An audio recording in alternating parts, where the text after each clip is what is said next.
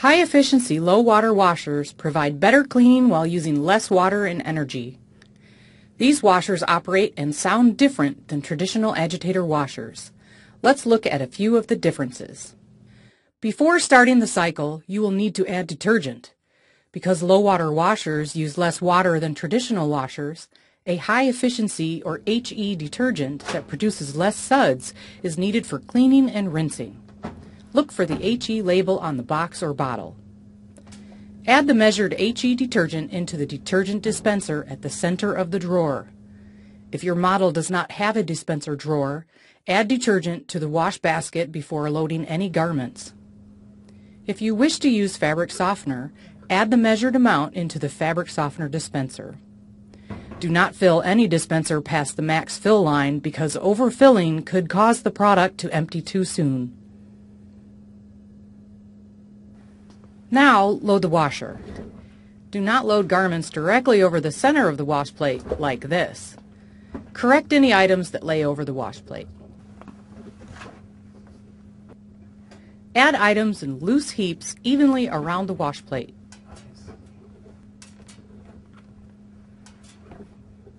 For best results, load items no higher than the top of the basket. Close the lid and select your desired cycle.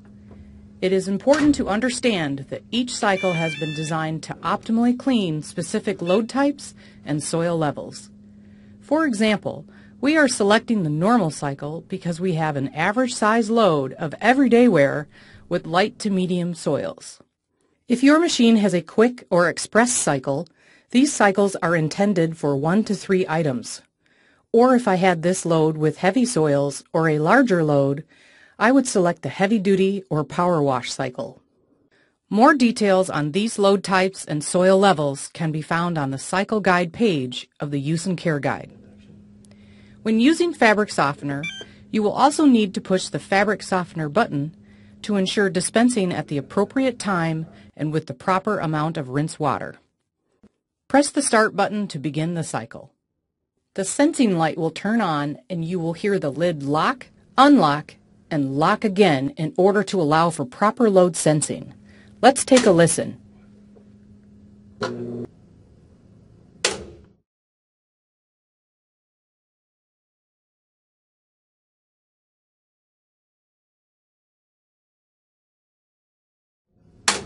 This is part of normal operation and the beginning of the sensing sequence. Locking the lid allows for high-speed spinning and helps contribute to the high efficiency of these washers. Once the lid is locked, these low-water washers work differently to sense load size and fabric type.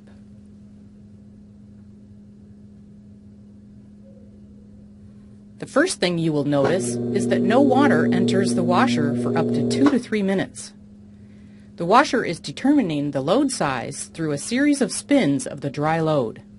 This process also identifies potential out-of-balance loads. After the load size has been determined, the washer adds water, briefly moves the load, and then pauses to allow time for the water to soak into the load. Depending on the load size, intervals of spins, fills, and pauses will continue until the right amount of water is added.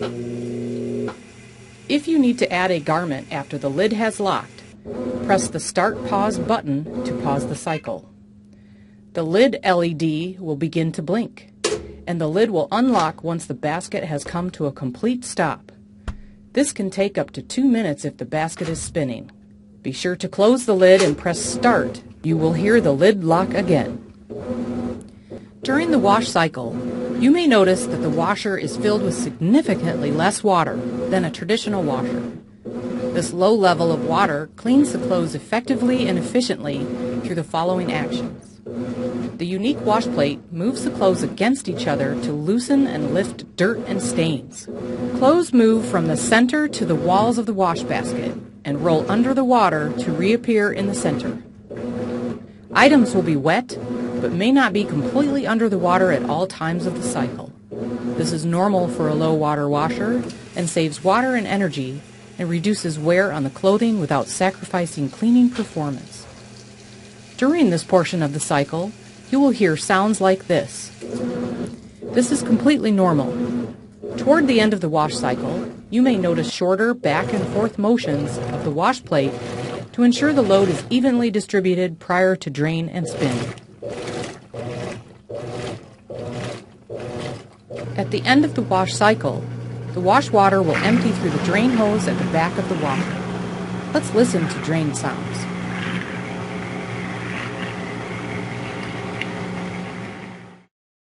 During the rinse portion of the cycle, you will hear similar sounds to the wash portion, as the washer thoroughly rinses the load.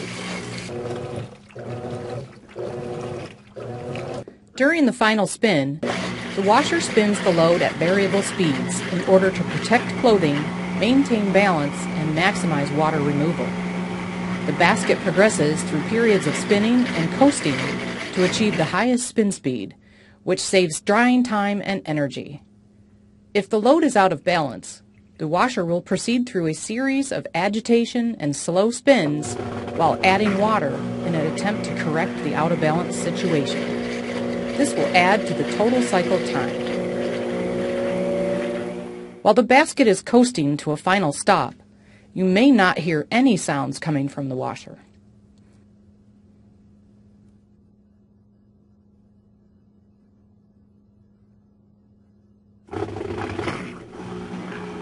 Once the spin portion of the cycle is over and the basket has stopped spinning completely, the washer will automatically unlock and the done indicator will light up. Notice how the higher spin speeds removed more moisture from the clothes. You may even notice some dry spots on certain lightweight fabrics. This is due to the higher spin speeds and will reduce dry time.